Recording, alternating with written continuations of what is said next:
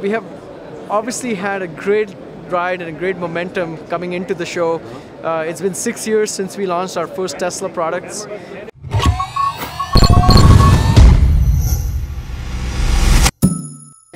We have the fastest supercomputer in the US, and now we just built the fastest supercomputer in Europe, in Switzerland. So we really have the top leading scientific countries investing in their research and their science around accelerated by GPUs. In fact, if you look at the mural behind me, you can see all these scientific applications that are reaching 15 petaflops with GPUs. 4 out of the 6 Gordon Bell finalists at supercomputing are using GPUs and the Titan system. We actually had a really terrific set of news and announcements. The IBM partnership is clearly a very important industry movement. IBM is partnering with Nvidia to build the next generation of supercomputers with us using the Tesla GPUs and the Power 8 CPUs. And they're also going to accelerate a whole range of their applications for the enterprise and for big data analytics using the Nvidia GPU accelerators. So this is a great partnership for us. We believe that obviously IBM is the leading computing company of the world, and for them to back GPUs is terrific. Tesla K40, absolutely fabulous new product, highest performance accelerator on the market, very good energy efficiency, built for supercomputing. It doubles the memory, so it's really good for big data analytics. It has really interesting features like GPU boost that give you extra performance when there's power headroom. And of course, we also announced a new software release, the CUDA 6, which has a very important and powerful feature called unified memory.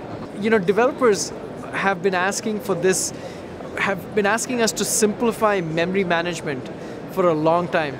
Unified memory presents a view to the developer that the memory is one memory, and it takes away the memory management. It makes the software automatically does the data movement, making the programming experience much easier and dramatically improving programmer productivity. K40 is available now, and CUDA 6 has gone out to some early developers who are the most active developers with us. And we'll put out a beta release which will go out more widely in a few months, in a few weeks. We think the data center is going to become extremely rich next year. Right now, if you look at the HPC community, for example, it is completely dominated by x86 on the CPU. Next year, we expect Power 8, x86, and ARM64 to make a serious play into the data center. And you're going to have the diversity of all these different types of CPUs and SoCs. One of the big things that the ARM64 SoC providers are talking about is different design points. So some of them will be focused on extremely low power SoCs, some of them on pretty high performance and medium powered SoCs. But I think the customer will get a lot of choice from a perspective of building these accelerated computing systems and what CPUs they can connect to the Nvidia GPU. We'll support CUDA on x86, Power 8, ARM64. In fact, we've already demoed ARM plus CUDA, and we use it in our cell phone chips, which we've already announced the Logan project, Project Logan. Your CUDA program and your CUDA investment in writing these CUDA C, CUDA C++, and CUDA Fortran programs will work on any CPU architecture. It's open to all of them, right? We're not stuck on x86 or ARM or Power. We will open it to all 3 of them. From our perspective, developers should choose what they're comfortable programming in. First of all, if you're trying to work on accelerators, a very good initial choice is OpenACC. And OpenACC is a directive-based compiler where you give the compiler hints and the compiler does the parallelization. And the version 2.0 has all these advanced features.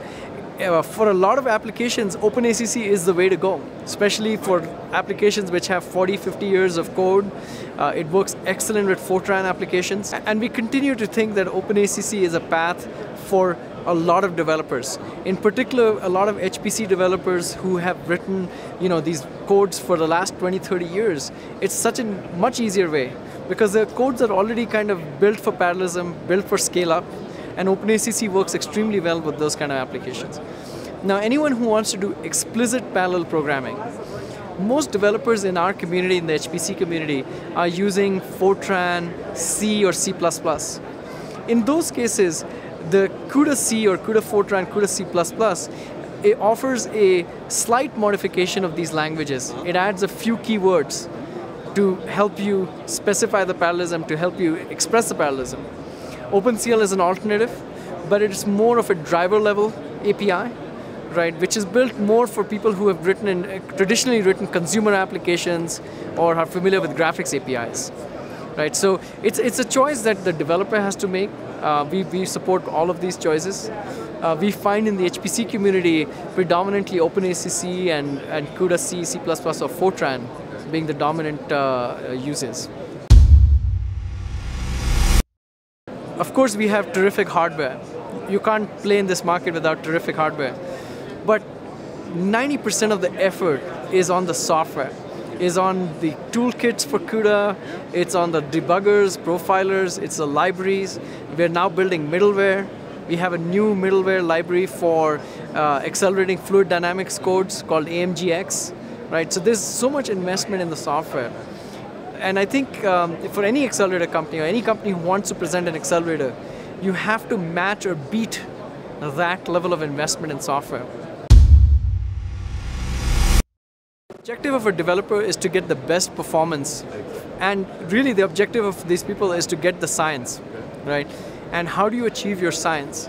Is it by arguing about programming languages, or is it by choosing the path that gets you performance easiest, which has libraries, compilers, debuggers, which has ecosystem support, right? I think if you look at the IBM announcement, IBM is supporting us on CUDA, right? And so they've done the evaluation as well. And they can see also, and you can look at all the applications. ANSYS Fluent is available, it's on CUDA, right? All of these companies who are commercial companies have chosen to go with CUDA. Now, I think people who want to stay on OpenCL should, that's a perfectly terrific choice for them. But I just think that they should make sure that they've evaluated all the options. I don't think I've seen any customer application that works.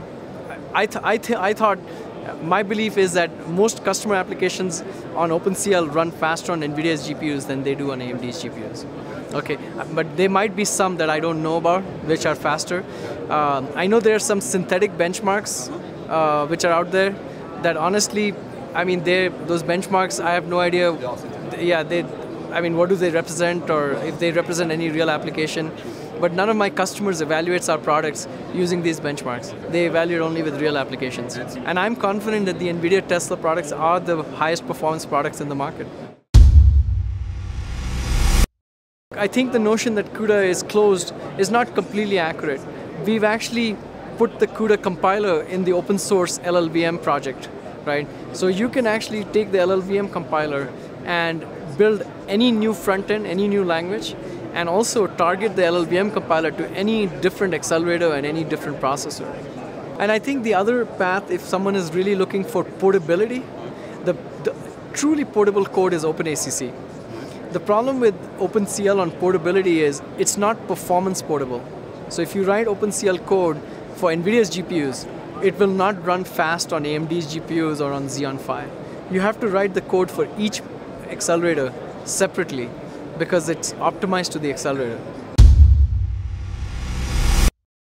Because we have so many applications, they already have a preference to Nvidia GPUs because their application already runs on it, right? So we don't actually see that dynamic of people doing comparisons or head-to-head comparisons between AMD and Nvidia.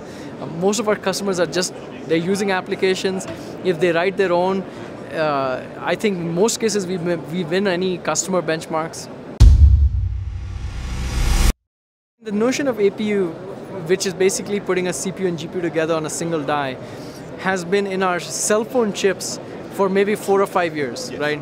So this is not a new concept, right? I know AMD does a lot of branding around it, but this is a simple concept. Ivy Bridge is an APU, right? It has a CPU and GPU. Your iPad has an Apple.